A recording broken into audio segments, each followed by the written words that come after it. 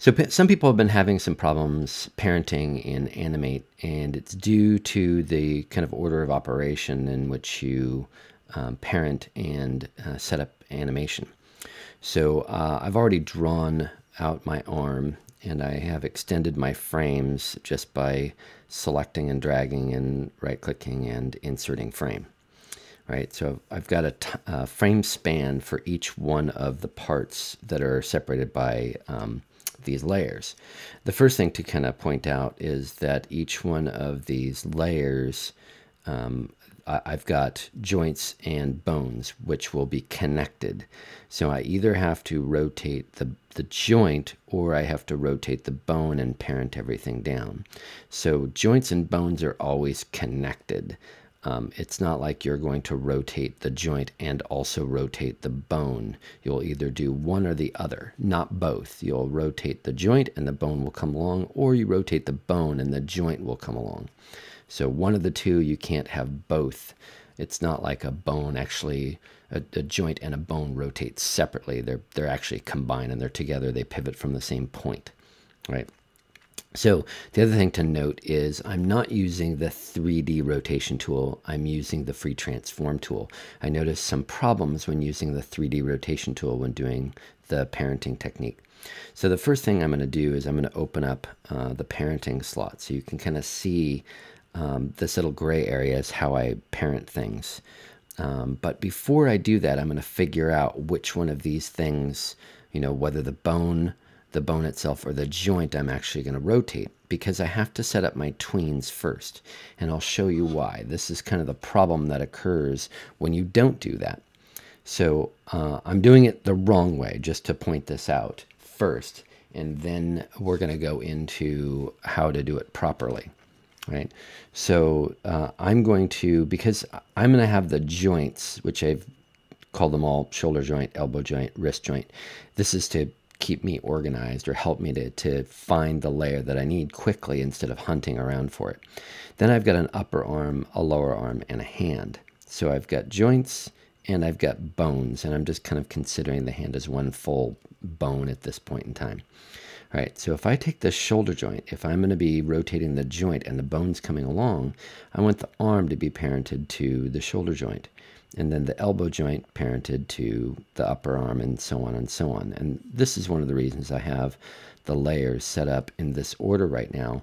And then what I can do is once I have them parented, I can kind of move them around. I can put the joints so that they're behind the bones, or I can put the joints so they're in front of the bones. That's just the layer order. But right now, I just want to see how they're parented. And this one over here on the left-hand side is the topmost parent. So if I rotate that, it's going to rotate everything else down the chain. However, the problem is right now, if I don't have any kind of animation on it, if I don't have them converted as symbols and no motion tweening, it's not going to do anything. It needs motion tweening for it to work. So I'm going to undo that. So since I'm going to be doing the joints, I'm going to right click and create a motion tween on all the joints themselves. And it's giving me the message. It actually is appearing over here that it needs to be converted to a symbol. So I'm going to click OK. It's going to do that every time these things need to be symbols. And now you'll see that it popped way over here. So the problem is that when I convert this to a motion tween, after it's been parented, it kind of assumes some point over in space where it's actually pulling it over to, right? So the way around that, I'm going to undo this convert to symbol, right? The way around it is to parent after I actually set up my tweens. So I've unparented everything, and it was simple as that. The other way to do it is if you click in this area, you can click remove tween, or sorry, remove parent. So in this case, if I want to parent the upper arm to the shoulder, I can say shoulder joint, and it parents it that way. There's a little menu when I click that little gray area. Now when it's parented, I can click it again and remove parent. So it's all removed. Now I'm going to add my tweens. Create motion tween, it's going to give me that message again, which is popping up out of my view. And I'm going to click OK because it's converting it to a symbol. Now I could right click on these and convert them to symbols without doing that, but I'm going to go to every joint and I'm going to create motion tween.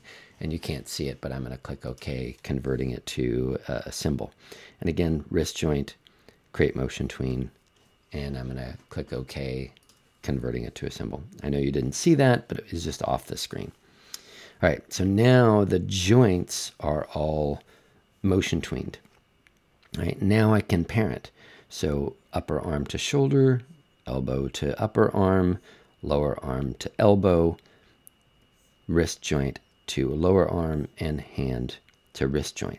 Now when I click here and rotate, it all moves along. Right?